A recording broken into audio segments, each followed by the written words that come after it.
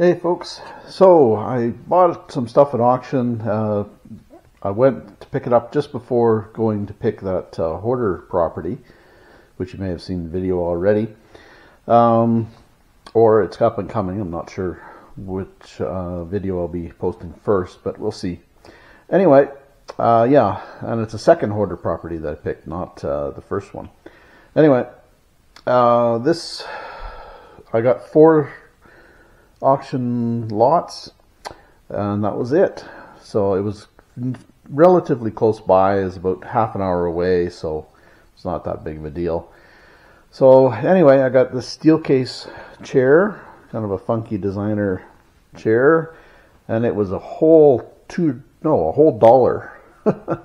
So I got 2 other chairs with it that I've got outside right on the street right now with free signs on them to get rid of them. Hopefully they're going to walk away at some point. But anyway, I got that one. And yeah, it's not worth a whole lot, $25, $30, something like that. Probably $32 is what I'll mark it at. And also got these glasses, and they're silver ombre lowball glasses. They're mid-century modern sort of set. And got these Coleman lamps. I swore I wouldn't buy any more of them, but they were a whole $4, so I couldn't leave them behind. Not sure why I bought them. Just, I don't know. They looked forlorn and lonely, I guess. Then I got a bunch of kitchen stuff. $10 it cost me. I'm not going to even bother showing you because most of this is going to the thrift store. There's a loaf pan in here, a Anchor Hawking loaf pan. I don't know if that's worth anything really, but we'll see. But what was in the lot was why I bought it, was this Canadian Pacific Railway cup and saucer. So that's the CPR logo, CPR Interscroll it's called. Unfortunately, the saucer's been dishwashed, so the gloss has been kind of taken off of the design. Because it's over glaze, but the the cup is under glaze.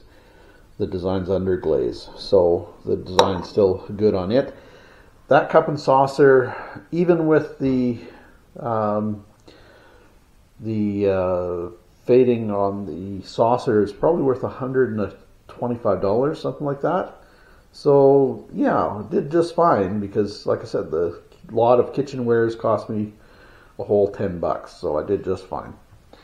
And little bonus, a little 2 cubes, 2 paperweights with 1981 pennies in them. So I don't know, I'll keep those, I guess. Put them in the shop.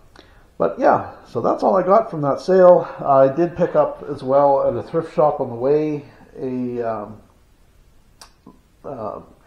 Aboriginal picture in pastels. I'm somewhat familiar with this artist. I've seen his work before. I know his stuff is decent, but I don't know how decent. I don't know whether that's a $50 print or $50 piece of work or $100 or $150. I guess I'll find out. Do some research and I'll find out.